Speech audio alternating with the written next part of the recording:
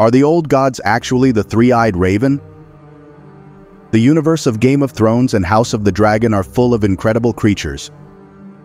From dragons that can soar through the skies, to women who can live for more than 400 years. But perhaps the most interesting thing about this universe is the magical influence on the characters by some of the gods, which leads us to wonder if these gods are in fact nothing more than people with powers, influencing the events of Westeros. This video is the beginning of a series of videos where we will be analyzing all the gods of the universe of A Song of Ice and Fire. And perhaps in the end, we can understand who is truly pulling the strings behind the scenes.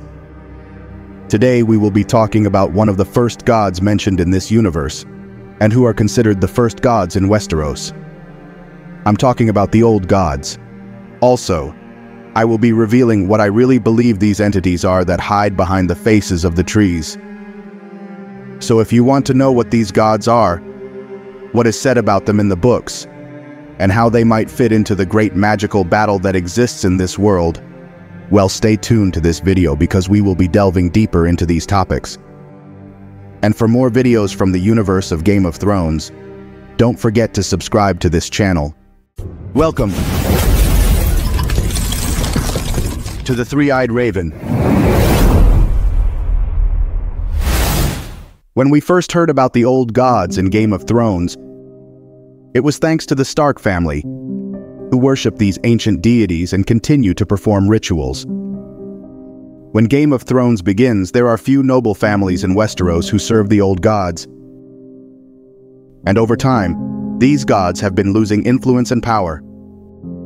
However, it is the old gods who may hold the secret to the magical war in this world. To understand what I am talking about, we must transport ourselves to the book of the world of Ice and Fire, where we are told in depth not only about the old gods, but also about the rituals and their servants. Part of the book says the following: the children of the forest worshipped those nameless gods, who would eventually become those of the first men, the countless deities of the rivers, the forests and the stones. It was them, the children, who carved faces into the weirwoods, perhaps to give eyes to their gods, who could then see how they were worshipped. There are also those who say, with scarce foundation, that the green seers, the wise men of the children, were able to see through the eyes of the carved weirwoods. This is supposedly proved to have been so believed by the first men, whose fear of being spied upon by the weirwoods led them to cut down a large part of the carved trees. There are several interesting things here, as it is mentioned that children of the forest, as we knew them in Game of Thrones, carved the faces of the trees to give a visual form to those deities or spirits that inhabited near these trees. This means the children of the forest possibly started having visions or hearing things when they approached these weirwoods, which led them to carve out their eyes. It doesn't mean that the gods actually need the eyes to see through the trees. I think it is something more symbolic. But this shows that the entities that were connected to these trees could be influencing the destiny of this world even before the arrival of men.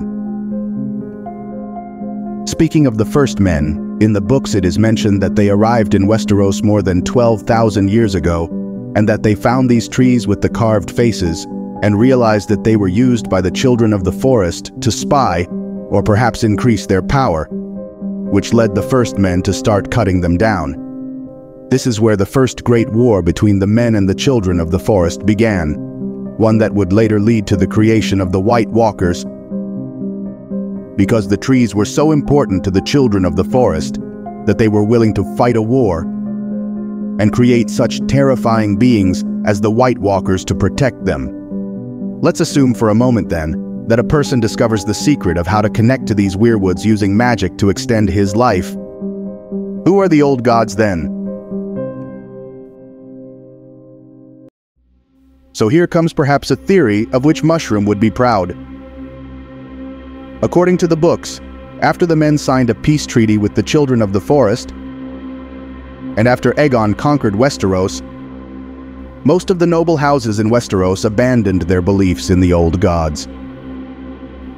However, some houses, such as House Blackwood of the Raven Tree, kept their faith in these gods.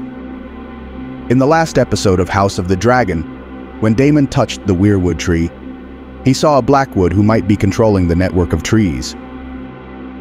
This Blackwood is Brynden Rivers, son of Melissa Blackwood, who as a child knew the rituals of the weirwoods.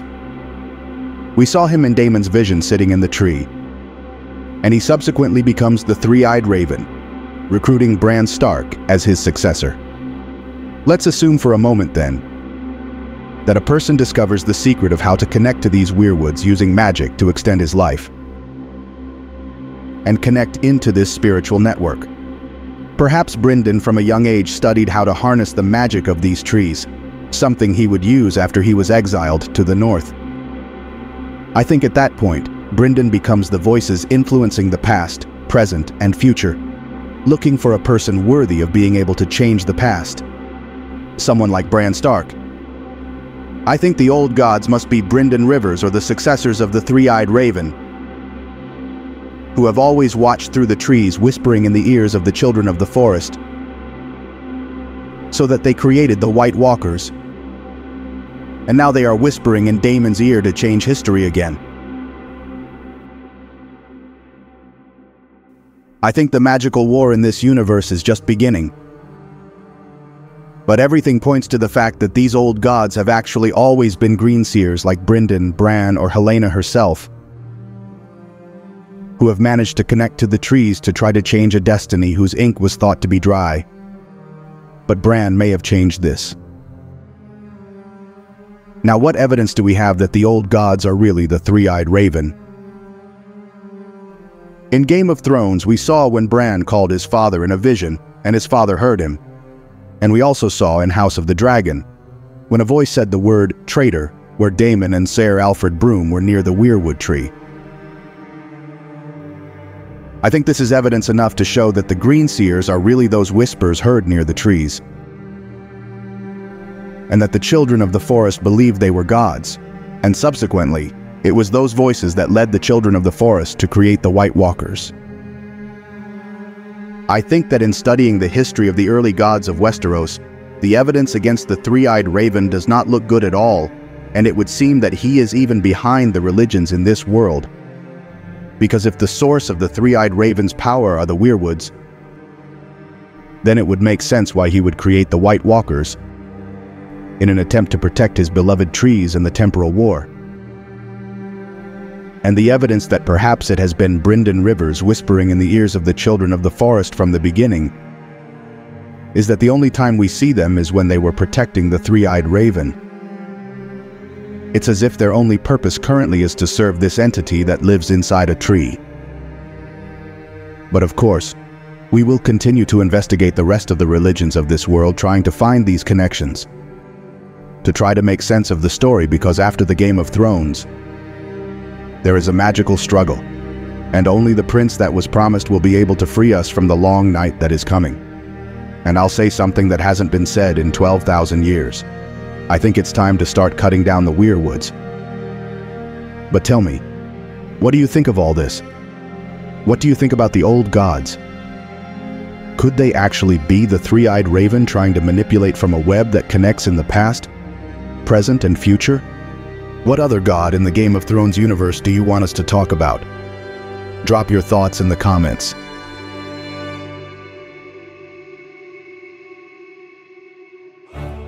And if you liked this content, I invite you to become a member of this channel. Each contributor will see their name at the end of all videos. And for more videos of theories, news, and stories from the Game of Thrones universe, don't forget to subscribe to this channel.